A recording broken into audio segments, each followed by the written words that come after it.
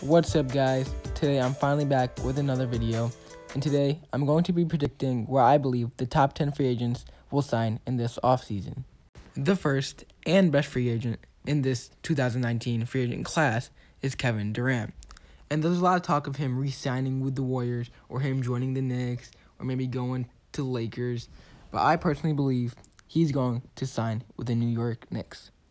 I say this because the Knicks have two max contracts, which they could give to him, maybe Kyrie Irving or an All-Star. And I say this because if the Warriors win a ring this year, KD will probably want to prove himself somewhere else, just like LeBron did when he went back to Cleveland, and try to prove that he can win a ring without a super team. The second free agent that I will be talking about is Kawhi Leonard. And my prediction for Kawhi Leonard is pretty simple. I personally believe he'll just re-sign with the Toronto Raptors. But there is still chances that he goes to the Clippers or maybe even the Lakers. Because, I don't know, you never really know about Kawhi. The third free agent I'll be talking about is Kyrie Irving. And although he did say he would re-sign with the Celtics, a lot has changed since the beginning of the season. And now, I personally believe that Kyrie Irving will be a Los Angeles Laker during the free agency. I just think that because all the talk between him and LeBron and him saying he's sorry for what he did and realizing it isn't that easy to lead a team, especially with all those young guys, and he continues to take a few shots at them. So I feel like he'll just spice things up and join the Lakers with LeBron.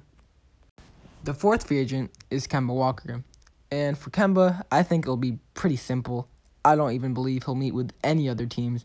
I think like pretty much the first day, the Hornets will offer him like a supermax, maybe at least $180 million for 5 years. And Kemba Walker, a loyal player, I just can't see him with another team. We'll obviously take that, and that will just be Michael Jordan repaying Kemba for playing all well and being loyal to the franchise. Hopefully they could get him some help soon. The fifth guy I'll be talking about is Klay Thompson. And I think if the Warriors don't offer him a supermax or a deal with a lot of money, he won't sign there. He might go to the Lakers maybe. And if they get Anthony Davis or another All-Star, that'll make it really hard for Klay Thompson to decide because the Lakers are his hometown. But I could easily see the Warriors offering him like a really good deal and taking it like on the first day, which won't even give him time to meet with other teams. The sixth free agent I'll be talking about is DeMarcus Cousins. And if they don't re-sign KD, I think he'll go to the Warriors, just re-sign there again. But if they do re-sign Kevin Durant, then it's going to be really hard to re-sign DeMarcus Cousins. So my prediction is that DeMarcus Cousins goes to the Clippers. The Clippers do got a lot of money, and I don't know if they'll be able to get like 2 All-Stars. I think they have 2 Supermax contracts that they're willing to spend this offseason. And if they only get maybe like Kawhi Leonard, then DeMarcus Cousins for like $15 million would be a good deal for a team like the Clippers. The seventh free agent I got is Jimmy Butler.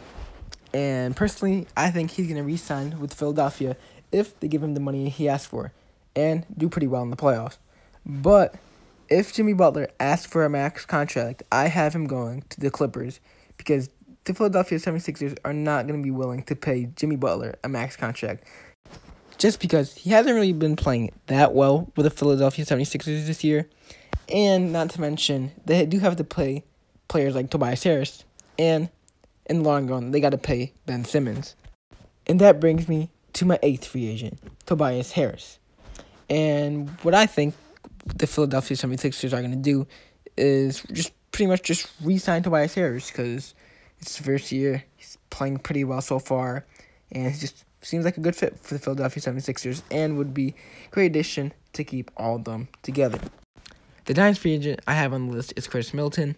For Chris and the Milwaukee Bucks, I think it's going to be really easy to re-sign him, knowing he's having his best career season thus far right now. And he's the second best player for the Milwaukee Bucks. And if the Bucks do go on for a good playoff run and maybe even make the finals, the conference finals, they're going to want to re-sign Chris Middleton. The 10th and last free agent on my list is Kristaps Porzingis.